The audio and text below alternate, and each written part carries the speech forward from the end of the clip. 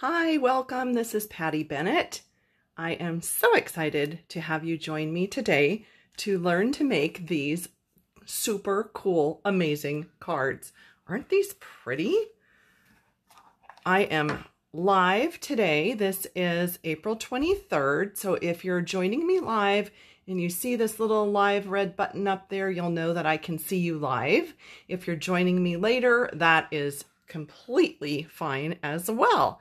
I will be posting this on my blog and on YouTube later, so you might be watching it there. I am excited to show you how to make these. I created them with felt and Stampin' Up! Ink refills. So I'm going to show you how to actually create the pad and how to stamp these, and we'll just sort of go over the colors and the supplies. So welcome if you're joining me. I was just jumping on just a moment before the top of the hour to make sure that everything is all set up, and I want to just say welcome again. So I'm Patty Bennett. I blog at pattystamps.com. I try to have a new project or information or tips for you every day on my blog, and I really enjoy it. This is my full-time job as a Stampin' Up! Demonstrator. And I am blessed. It's wonderful. And I'm so glad that you're joining me today. Hi from the UK, Donna. Hi, Debbie and Cheryl. Good to see you on here. So we are going to be using this stamp set, and it was a $1 Million Achiever stamp set. And I just love this. It came out, a year ago, I think. I don't exactly remember which catalog it came out in, but I immediately knew that this was going to be one of my favorites because, you know, I love to garden and I love roses and flowers. So I love the bigness and boldness. The stamps are actually, you can see the difference here. They are actually a little bigger than what's shown on the cover. So you need to open up the stamp case and look, because this has thrown me a few times. I'll be looking at a greeting and say, oh, this is going to be perfect. And I open it and it's like, oh my goodness, it's way bigger in real life. And then it doesn't fit on the stamped piece or something that I had in mind. So be sure that you always open up your stamp case and look. It might be different. So this stamp set, when I have shared with you earlier on in the year, it is actually meant to be a 3-step stamp image on the rose and the leaves. So you have this image, and this image, and they all line up and stamp on top of each other. So I keep these in my stamp case just so that I can remember what the color combinations look like. Oh, blank paper. I thought I had more. That's funny. So you can see, let's look at the Calypso Coral. So when you stamp the 3 different layers, that's what you're going to get. You're going to see these real beautiful definitions in this distinctive stamp set.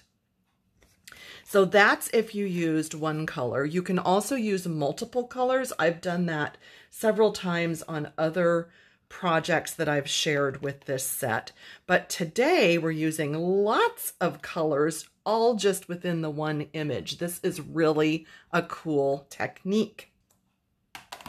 Before we stamp that, I just have this here. I needed to tell you this, that yesterday Stampin' Up! Posted, they call it the last chance products. I personally call it the retiring list, because after 23 3/4 years as a demonstrator, it's ingrained in my brain that it's the retiring list.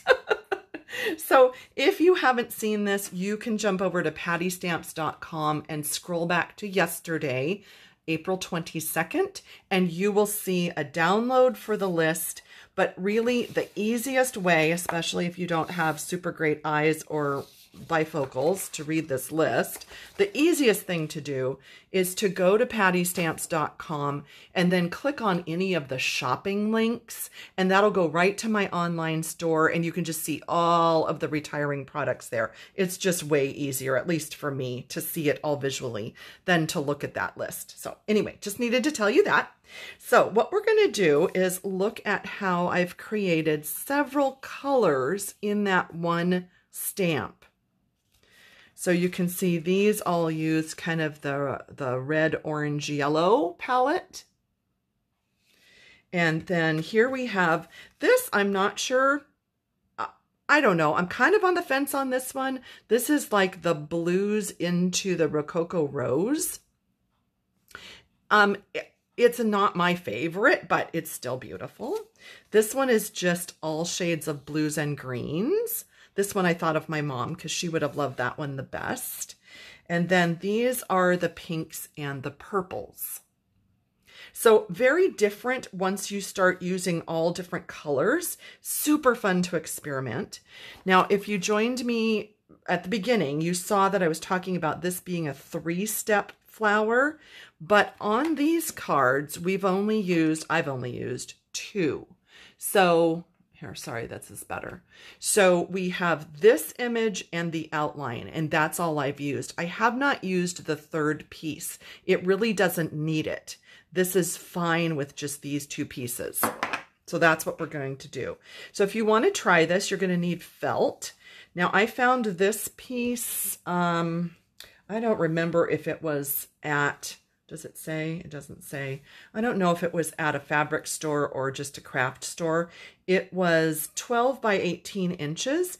And this is a fairly thick piece of felt. I know that you can't exactly tell that, but I'm just telling you, this is thicker than just cheaper normal felt.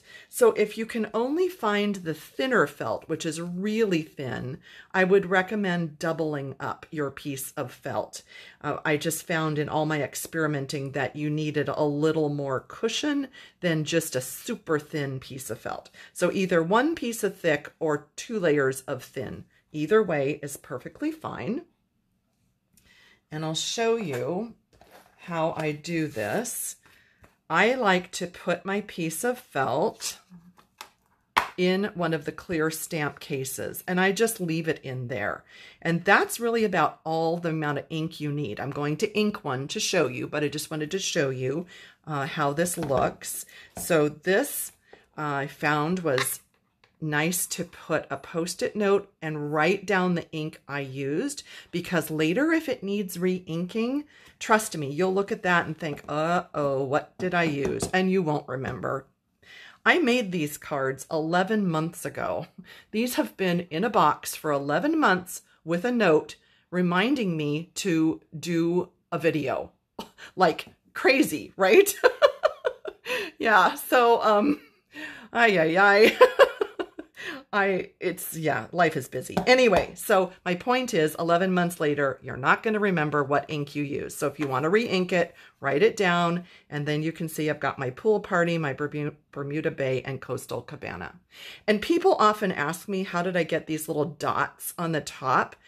I use any Stampin' Up! Embellishment, any little epoxy dot, even just a white pearl would work, and I color it with our Stampin' Blends.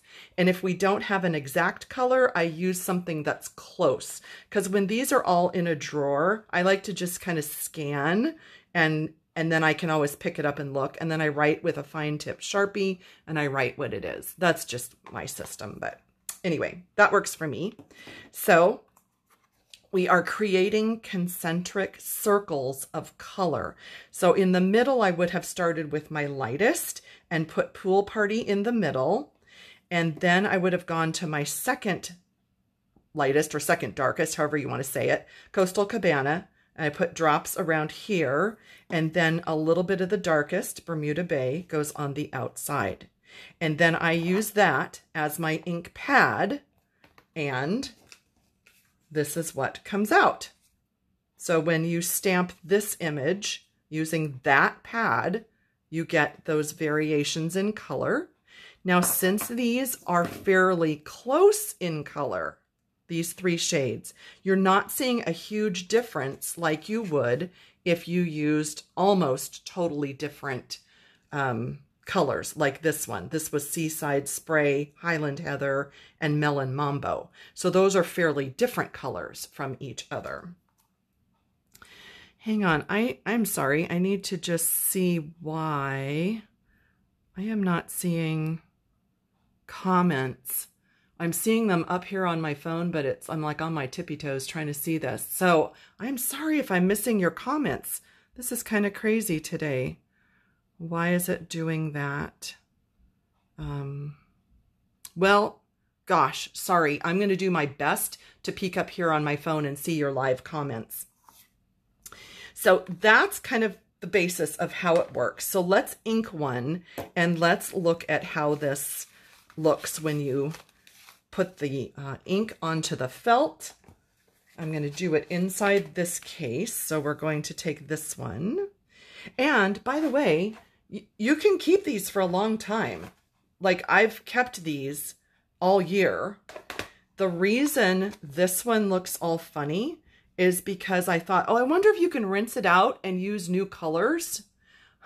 But it like totally bled the color. I did re-ink it and it's okay, but it just looks funny. So it will no longer look like that. It will look kind of funny. But you can keep like a year. I've had these for a year and you can still keep using them. It's like, wow, like, I don't know. Okay, so we're going to do, oh my gosh, put my finger in that one. See, it's still all inky. I picked that thing up and I got a green thumb. Haha. Yeah, I know. You're probably tired of my babbling. Let's go. Let's get this done. So we're going to start with Mango Melody, and we're going to do the inner circle area. And I'm really not squeezing that much. It doesn't take much. Then we're going to do Flirty Flamingo, and we're just going around the Mango Melody. And since I know that I'm wanting to use this Wild Rose stamp, I'm trying to make this circle roughly the size of this. You don't need to ink, obviously, the entire rectangle. And this is Calypso Coral. So we're just going to do that as our third circle. So now we're going to try it and see how it looks. And one thing I have noticed is that right away when I ink this and I stamp it, sometimes it's either like too blotchy or too much ink.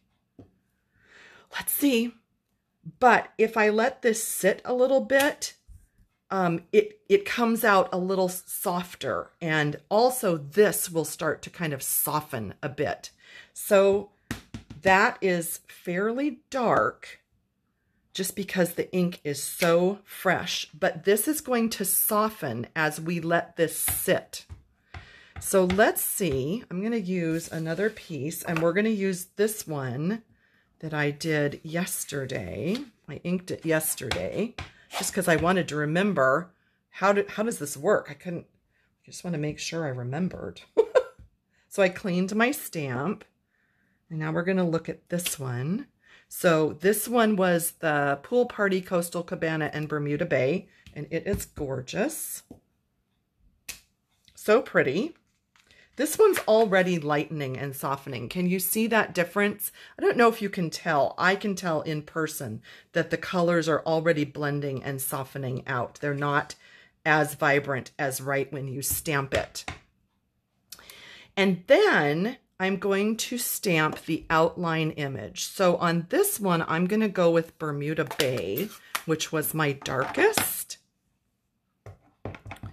Let me give you a tip about this stamp set.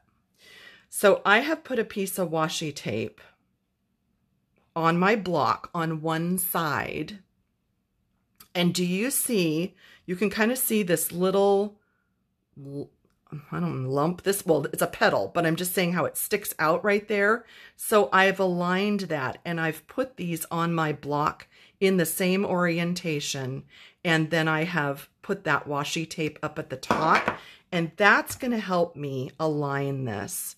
Now, of course, I'm not going to stick my head under the camera, so we'll see how close that comes to. Whoa, pretty good, right? But what I'm looking at is that little petal, and I can see that. And I know that when I stamped the first image, I rotated it to the right and I rotated to the left. So I knew with the outline, that's what I would do. So pretty easy. Isn't that fun? It's beautiful. Oh, I didn't bring an ink pad down here with one to stamp this outline. I only brought a couple colors. So we're not going to do the outline on that, but you can see how that outline works. And then what I'll do is I'm just going to grab this one. And this is from a year ago.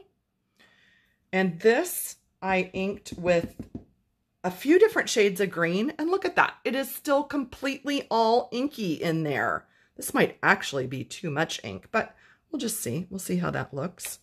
Ooh, it's actually very beautiful, isn't it? So then you can stamp your leaves. Maybe there. And then if you want to, you can go in with the outline stamp and stamp over it.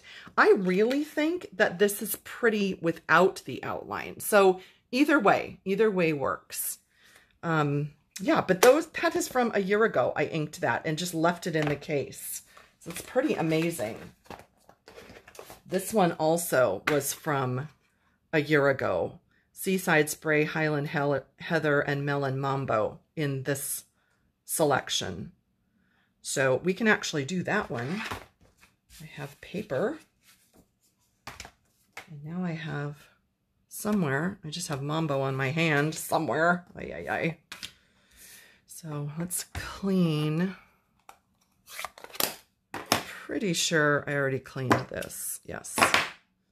All right, so let's do this one, and it should turn out like this. And again, I'm going to look at that piece of washi. And I know that it's facing like up, but I'm going to twist to the right a little bit. And then I'm going to twist to the left a little bit. Let's do a third one right there. And you can see how it's like getting a little bit lighter as I'm doing that. And then we'll put gorgeous grape for our outline. Oh, I'm really missing all the comments. This is making me so sad. I wish they were showing up on my iPad. Ay, ay, ay. So sorry. So there you go. Super fun. I mean, is that just like way amazing cool? I think it is fantastic. And just depending on the colors that you like, you can do any combinations and you can pick any outline for the outline portion. And I think it's really amazing.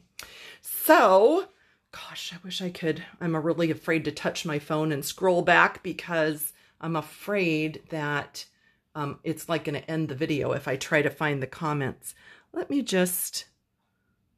me look on my iPad one more time here and see if I can figure out why these comments. It says swipe left to reveal comments, and then I do that and nothing happens and it's black. And all I can see is this list of people that are watching. Ay, ay, ay, I'm so sad. Darn it. Ay, ay, ay. Okay, well, all I can see up here on my phone are the last two comments. I'm glad you liked it. I can see a couple of you liked it. And it is, again, if you missed the beginning, the stamp set is called To a Wild Rose. It does have matching dies if you wanted to cut these out and pop them up. But for this particular technique, I like it just stamped right on the card. It's just super easy. It is. Thank you, Kathy. My iPad is on portrait and it was working for a couple months to see the comments. And then today it's not. So you just really got to love technology. I do appreciate your trying to help. Yeah, because it wasn't, well, you know what? I'm going to switch it to landscape. Who knows? Maybe that will,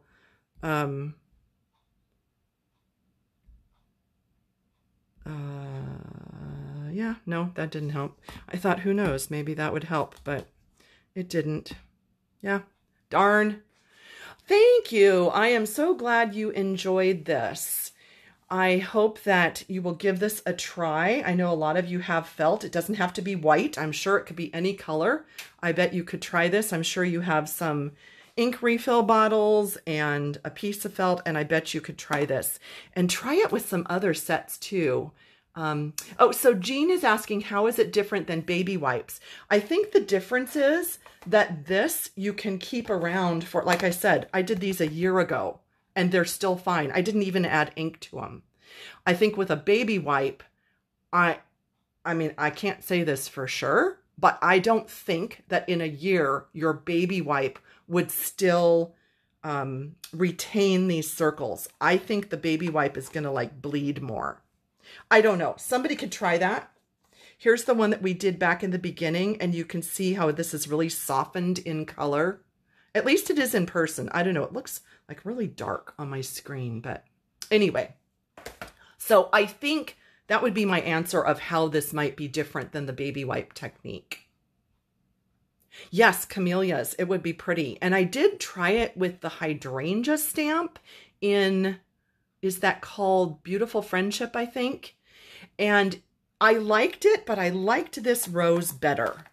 So try it. Try it with other things. Thank you. I am so glad you... oh, yes. Baby wipe would definitely dry out. Okay. Yeah, and I was shocked that I could still use these little felt pads a year later. Like, that's...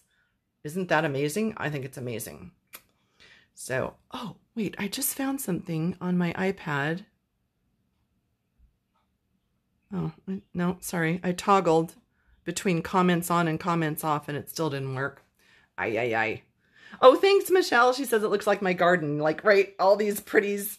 All these pretties. I know, so pretty. So pretty.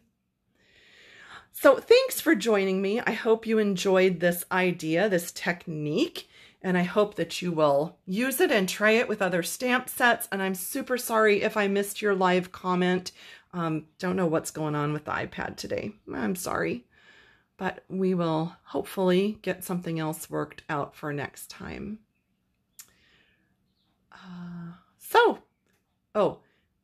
Okay. Margaret is just saying any other stamp sets to use. Yes. So I did try the Beautiful Friendship hydrangea. Since that stamp is really stipply, you know what I mean? It's like, it's made up of tiny little dots.